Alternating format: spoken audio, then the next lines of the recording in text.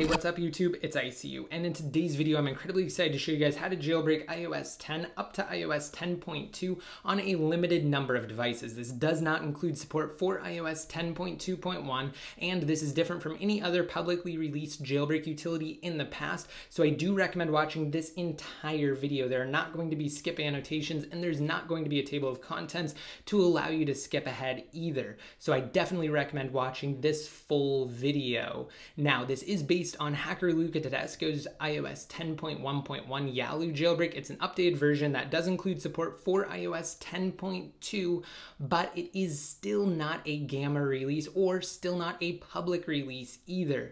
But it is definitely more stable than what we've had in the past. He tweeted this out earlier today. Also, reduced impact of KPP bypass. This should be pretty smooth now. So we finally have a more stabilized jailbreak. I'm also going to say that I am releasing this video when I chose not to release jailbreak videos in the past on this iOS 10.1.x and now 10.2 Yalu jailbreak, simply because iOS 10.2, the latest firmware it supports, is still being signed, which is absolutely awesome. It means that if you do encounter any sort of issues, you can restore or downgrade back to iOS 10.2 inside of iTunes without being forced to update to iOS 10.2.1, at least as of recording this video. That's going to change soon. In fact, as soon as Apple stops signing iOS 10.2, it will no longer be possible to restore back to 10.2. And before I even mention anything, massive props to both hacker Luca Todesco as well as Marco Grassi. They've both done some fantastic work with the creation of this jailbreak. It's very smooth even right now, and again, we wouldn't have this jailbreak without them, so big thank you. Now, some stuff we have to get out of the way. First and foremost, this is a semi-tethered or a semi-untethered jailbreak, as I'm sure the majority of you are used to from the Pangu iOS 9.3.x jailbreak utility, which means that while you will not need a computer to reboot every time, you will actually have to rerun the jailbreak application to essentially repatch the kernel. This is not a full-fledged untethered jailbreak that we've actually received in years past. Instead, like I said, it does have to repatch the kernel. And because how we're actually going to install this application, because like I said, of course, it's not going to be distributed on the App Store, and it is in fact an application, is by using Apple's self-signing method, which is essentially side-loading unsigned applications onto our devices, which means that it's only going to be a 7-day certificate. Because when Apple introduced iOS 9 to the public, they also actually allowed other people that are not registered developers, so basically anyone with an Apple ID, to be able to sign applications for a limited time. That way people who are potentially interested in developing for iOS could do so without having to pay the $99 a year fee, so that way they could kind of get their feet wet and test the waters. We're going to be using that to essentially install the jailbreak application, and because it is semi-tethered, you will have to rerun that application every time your device reboots, which means that if it is over the 7 days and your device reboots, you're going to have to reinstall the application. It's nothing too major though. It only takes a couple of seconds actually. You just do need to have access to a computer. So if you don't have one, you can always borrow your friend's computer. And in fact, you only have to rerun the application when your device reboots. So if you don't reboot your device for a number of days, even past the 7 days that the application is still signed for, then you're good to go. You only need to use it when you reboot, and there is some common misconception regarding the frequency at which you have to reboot your device. Lithium-ion batteries do not have a memory, so it will not negatively impact your device whatsoever if you go without powering it off or rebooting it for a number of days at a time. Now, this doesn't include support for 10.2.1 for one very important reason. The primary kernel exploit, which is actually a sandbox to kernel exploit, is patched inside of iOS 10.2.1. Now, let's get into support. Keep in mind that other devices are going to be added to Yalu in the future. I'm going to keep you guys updated and let you know when that happens. Click the subscribe button below next to my channel name if you have yet to. That way you will be notified. But it only functions on iOS 10.1.1 on the iPhone 7. I'm going to tell you why in just a second. And it also only includes support for the iPhone 6s, 6s Plus, the iPhone SE, and the iPad Pros on up to iOS 10.2. Now you might be wondering, why does it only include support for iOS 10.1 10.1.1 on the iPhone 7? Now that's a great question, and the reason for that is because the iOS 10.1.1 memory protection bypass is fixed in 10.2 for the iPhone 7, but it still persists in 10.2 for those older devices that Yalu currently includes support for. So guys, that's absolutely everything we really need to get out of the way, and those are all of the prerequisites. Remember, there is a lot to keep in mind with this jailbreak, and it only has limited support for now. Other devices are expected to be added soon, and we don't know whether 32-bit device support will be added, but it is unlikely. So if your device isn't included just yet, just be sure to stay tuned. I will let you know anytime there are any sort of substantial updates to this Yalu jailbreak or other jailbreaks are released from other sources. All right, so let's go ahead and get into this jailbreak tutorial. First of all, I'm going to show you guys that this iPhone 6s is on iOS 10.2 by going inside of Settings, General, and then followed by About, and down below at the bottom for the version, you'll notice that it does confirm we are running iOS 10.2, which is the latest firmware that this jailbreak supports. Once again, iOS 10.2 on this iPhone 6s. So I'm just going to press the home button here, and at this point I do recommend that you actually create a backup of your device inside of iTunes. So go ahead and connect your device to your computer just via a standard USB cable. You're going to launch up iTunes and you're going to create a backup. This is also a good time to ensure that iTunes does recognize your device, because if your device isn't trusted inside of iTunes or you don't have it installed and you're on Windows, it just won't work and you won't be able to use Impactor to side load the application. So if this is the first time connecting your device to your computer, or if it's the first time in a while, it may ask you to trust the connection on your device, and on your computer it will ask you to click continue. You need to do both, and once your device is listed inside of iTunes, you can go ahead and create a backup. You might need to use that later, especially if you have to restore your device ultimately. But hopefully that won't happen. Things are more stable now, just so long as you do exercise caution when obtaining things from Cydia and you don't install anything that's not supported in iOS 10 and 10.2 if you happen to be on iOS 10.2.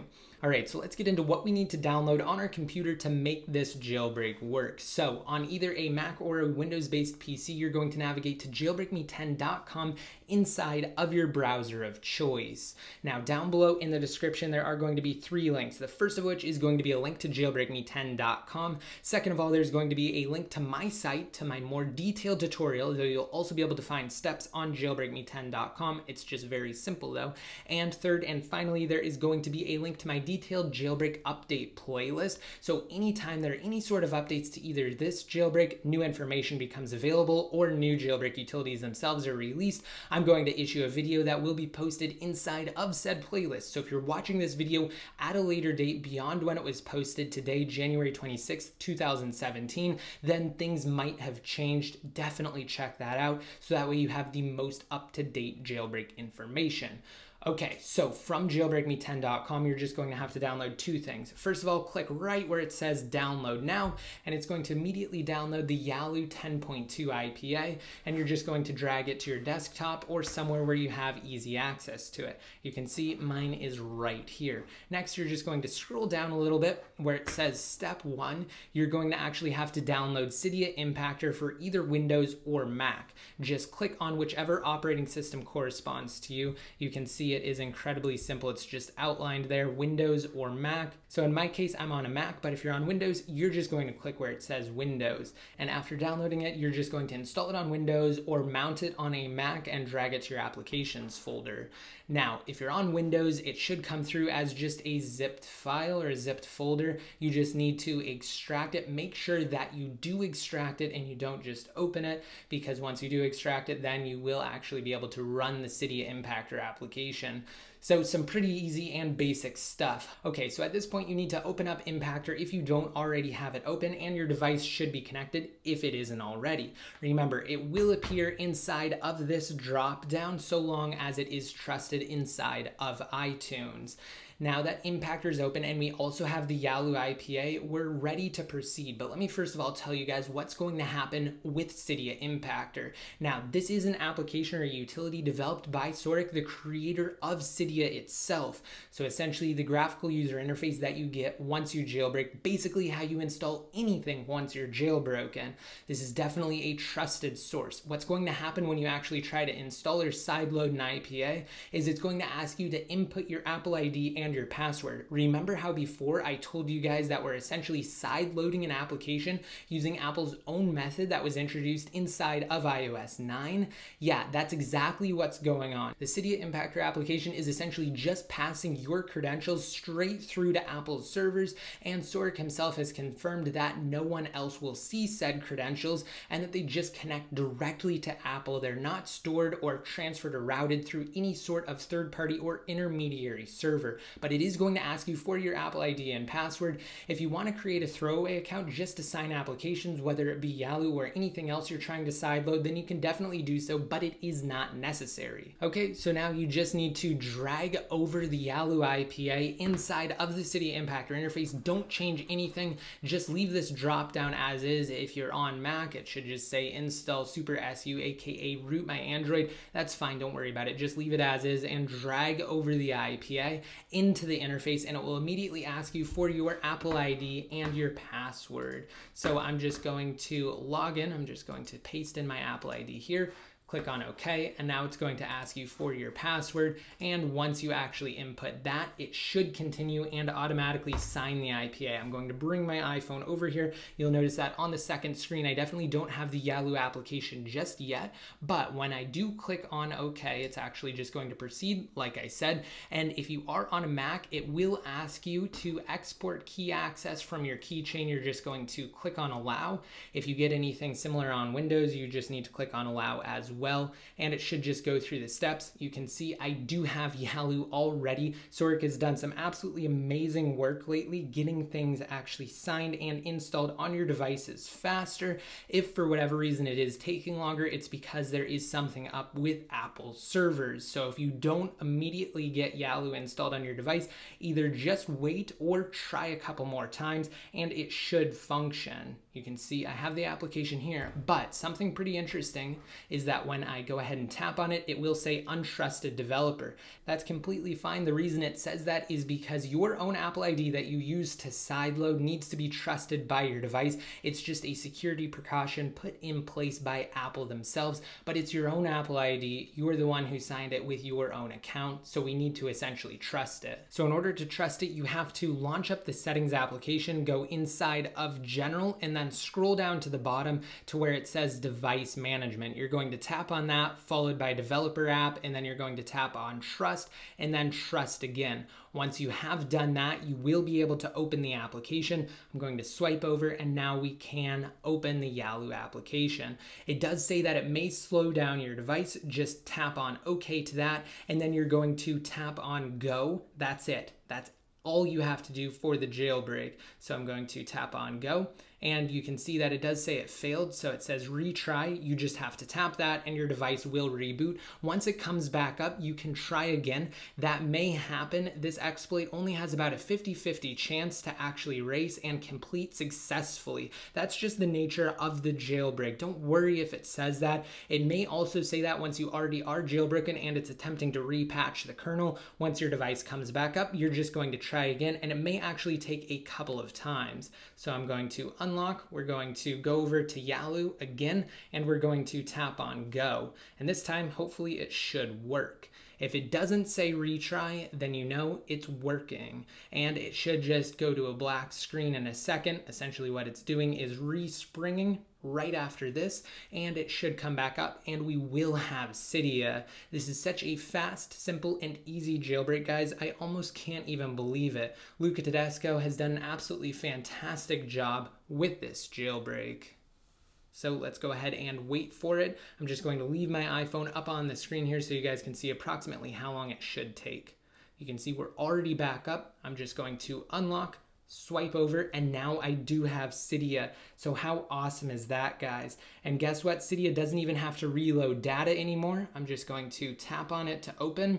It might take a couple seconds to actually be responsive after jailbreaking it for the first time, but you can see that we also do have the exact same pop-up that we received inside of Yalu. It says Cydia may slow down your iPhone, just tap on OK. That's perfectly fine, but we do have Cydia now. It is fully working. I'm going to go to changes and tap on refresh, and then I'm going to show you guys in just a second that Cydia also confirms we are in fact running iOS 10.2 on this iPhone 6s. So after it's done reloading data and it pulls back the packages, let's go back to the main tab, and I'm just going to scroll down. So down below at the bottom, Cydia does confirm that this is an iPhone 8,2 running iOS 10.2 with the latest version of Cydia, and 8,2 is the identifier for the iPhone 6s Plus, by the way. So how awesome is that, guys? You also have to do one last thing, and that's just install Substrate. So go down to the search tab at the bottom. It's just the lower right, type in Substrate, tap on the first result, tap modify, and then tap install,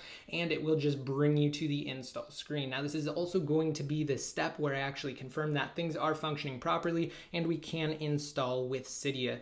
You can see here the classic text that actually gives you a play-by-play of what's happening, and then we can tap on respring because it is now done and things are working. Guys, this is so fantastic. We do have an iOS 10.2 jailbreak for select devices. Other devices will hopefully be added in the future, and if you are on iOS 10.2 on your iPhone 7, do not update to iOS 10.2.1. Just stay where you're at, because maybe potentially there could be something in the future. The chances are pretty slim, but at least your best bet is on iOS 10.2 rather than 10.2.1, and other devices should be supported on iOS 10.2.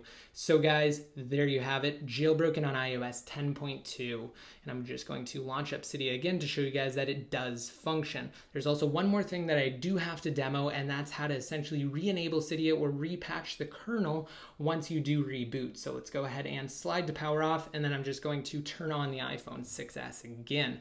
Now, I also want you guys to exercise extreme caution when obtaining anything from Cydia, because as of now, most things are not updated and will not include support for iOS 10.2, and they do have the potential to brick your device. One of the reasons why I said I'm creating this video anyway right now is because iOS 10.2 is still being signed, but that won't be the case forever. Apple will stop signing iOS 10.2 eventually, and that will essentially lock you out of being able to jailbreak, since this does not function on iOS 10.2.1 or anything higher. So be very cautious when you attempt to install anything or download anything from Cydia, guys. I cannot stress that enough. All right, so now that we are up, I just wanted to show you guys what you actually have to do, because Cydia will not function. So you have to reload the Yalu 102 app, which is just Yalu 10.2, and you do have to click on go or tap on go again. And it may say failed, as I said previously, but if it doesn't, then it will work, and it will actually repatch the kernel, and you'll be able to open up Cydia once again. This is something that you're going to have to do every time it reboots, and if you are past that 7-day certificate window, you're just going to have to plug your device into your computer again and reinstall the Yalu IPA. It's not that big of a deal, and if there are any updates to the IPA in the future, you will be able to download them from jailbreakme10.com, the exact same one that's linked down below in the description and that I've told you guys to use throughout this video.